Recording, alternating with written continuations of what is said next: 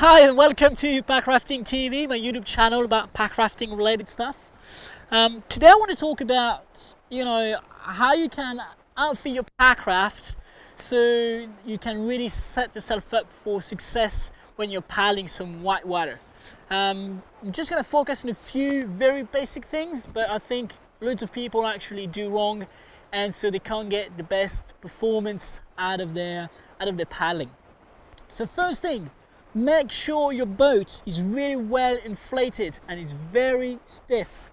I know it might sound funny, but I often see people with a boat that is not inflated enough. So when you inflate it on the bank of the river, obviously make it as hard as you can, then you can just put it in the water. It's gonna lose a bit of it's not that it loses some air, but it's gonna feel softer.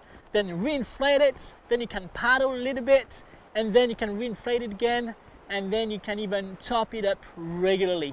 Packraft, I find that they really need to get topped up regularly. Doesn't matter the brand you've got. So make sure your boat is as stiff as you can. It's really gonna help your paddling, and you're gonna be really more efficient, and it's gonna be a lot better for you. That's the first thing. Second thing now, oftentimes I find people are very leaning back into the packraft as if it's very cool and relaxed, and I agree. Packrafting is really cool, it's really relaxing, it's very nice. But if you're trying to paddle some whitewater, here you're not going to be in the best position. Why? Well, for two reasons. The first one is when you're paddling, you need to rotate your torso a lot. And here I can't really rotate my torso very well. I can just use my shoulders, but not quite, rotate my torso. So, second thing as well is that when I'm in this position, I can't really use my hips to, really edge my boat the way I want. So it's not going to be ideal, okay? So, your boat is very well inflated, it's very stiff. Now, how can you get the most out of your strokes? So what I like to do, and a good way to remember it, that's what I got told, and I think it's a good way to think about it, is bums out and chest out. Kind of like my back is really straight, my bum's up there, my chest is up there. It might look like I've got a bit of a puffed up ego sort of thing, but I don't. I'm just trying to set myself up for success. So make sure your feet are against the front of the boat as well, so you can really push for them when you're paddling.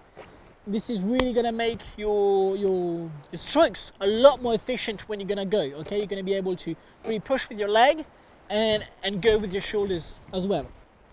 So when I sit into my boat, I like my feet to be at the front of the boat so I can push on it.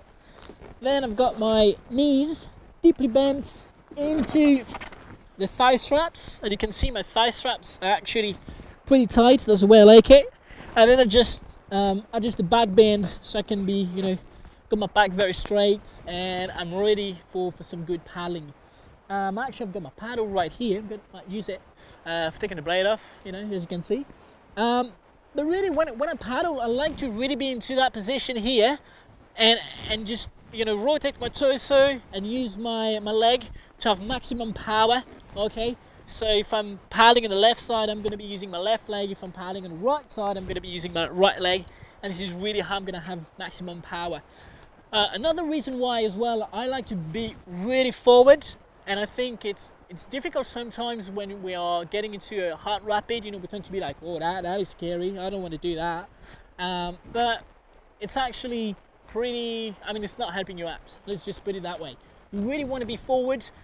That way you're going to have maximum power on your stroke, maximum efficiency. And also, one of the reasons I do that is that whenever I'm going over waves and stuff, by being very forward, I've got the maximum of my weight at the front there, so I'm less likely to get tipped over like that.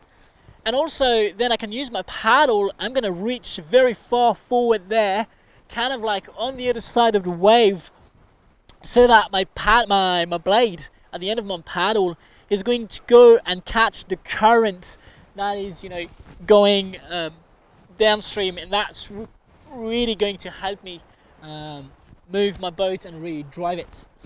Okay, so to make it simple, that's kind of all I wanted to talk about today. Make sure you've got your boat that is well inflated, and make sure your position in the boat is really good as well, by having a very straight back, you know, sort of your bums out to the back, and your torso, your upper body sort of out there as well, kind of a puffed up ego like I said earlier.